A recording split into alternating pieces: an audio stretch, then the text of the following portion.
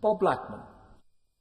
Thank you, Mr Deputy Speaker, and I would like to congratulate my honourable friend for the excellent work she's done in supporting students and universities across this very difficult period.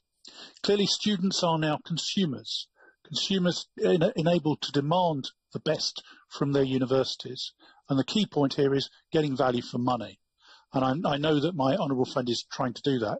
Can she also elucidate the position in relation to international students? Many universities are wholly dependent now on the income from international students. What advice is being given to those students who are equally consumers of our education? Thank you, Mr Deputy Speaker. The Government's expectations are very clear that universities should maintain the quality, quantity and accessibility of provision. And if a student is unhappy, whether they're international or domestic, then they can utilise the OFS notifications procedure to preempt a review, or they can make a formal complaint to their university. If they're still unsatisfied with that, they can go to the OIA, which can and has led to fee refunds in the past.